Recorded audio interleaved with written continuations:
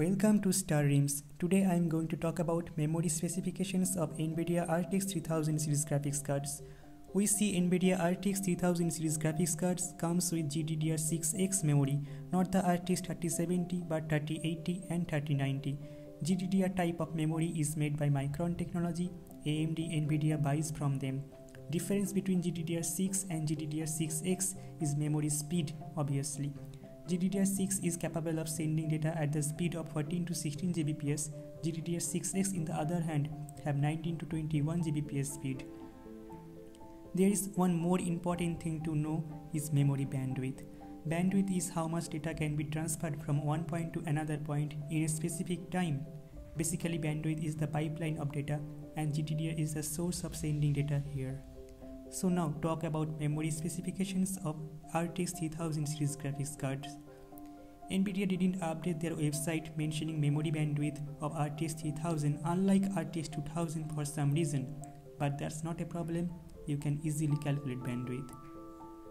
So for the RTX 3090, it have GDDR6X and 384-bit memory interface with.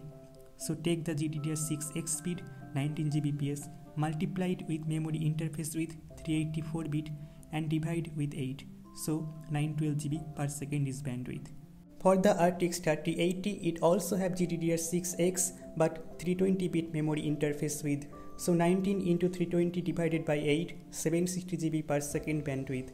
RTX 3070 however have GDDR6 instead of GDDR6X, so the speed is 14 Gbps with 256-bit memory interface with. So 14 into 256 divided by 8, 448 GB per second bandwidth. So in terms of memory speed, RTX 3070 is slower than RTX 2080 Ti because 2080 Ti have 616 GB per second memory bandwidth. But only this fact will not really make the RTX 3070 slower than RTX 2080 Ti because RTX 3070 contains lot more CUDA cores and it is made upon Samsung 8nm process node, so there will be IPC improvement.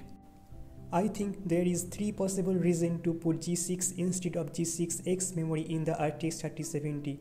1. To keep price low. 2. NVIDIA keeping backups for future. So if AMD does anything big with RDNA 2, which I think they will, NVIDIA will just update their cards with more performance like updating memory to G6X with 16 GB VRAM. And 3. To reduce every possible bottleneck in your budget CPU like glorious 6 cores 12 threads Ryzen 3600 because RTX 2080 Ti does bottleneck 6 core CPU sometimes, and it's mainly because of bandwidth, and it is very clever way to reduce bottleneck without sacrificing much performance. So owners of 6 cores 12 thread CPU can have RTX 2080 Ti like performance without bottlenecking their CPU.